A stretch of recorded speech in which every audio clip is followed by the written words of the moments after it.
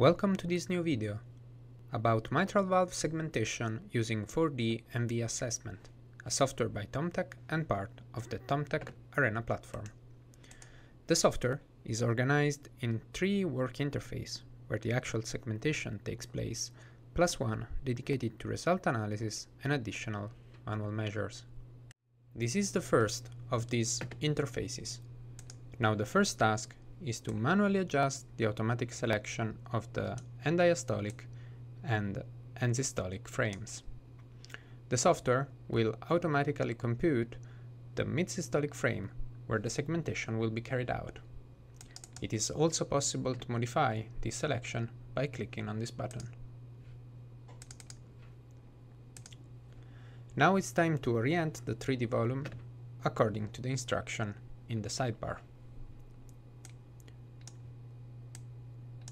First, we move these 2 long axis plane perpendicular to the mitral valve annulus plane. Then we drag down this blue line in order to have a better image in the short axis panel, and we spin this light blue line until it is parallel to the aortic profile. The result is a 3-chamber view in the corresponding panel. It is now time to place the 7 landmarks, 4 for the annulus, 1 for the coaptation point, 1 for the aortomitral continuity, and 1 for the lower edge of the aortic annulus. We can now proceed to the static model review.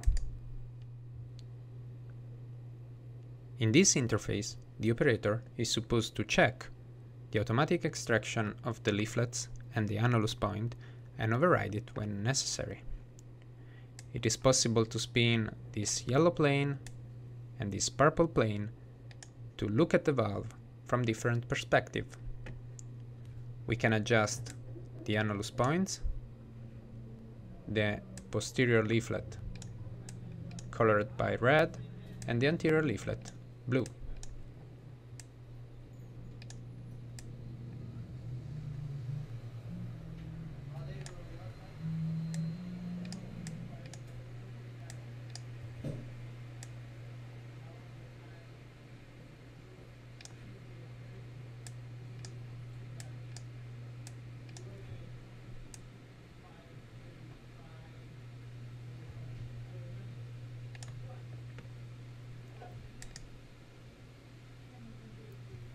We can now pass to the dynamic model review.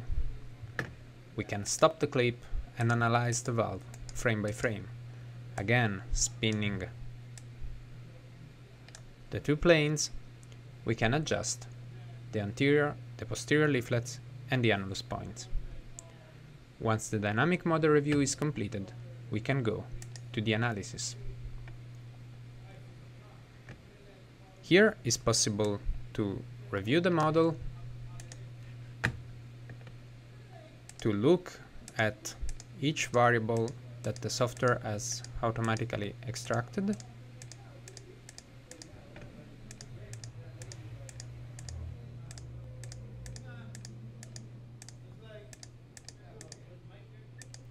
it is also possible to make some manual measures,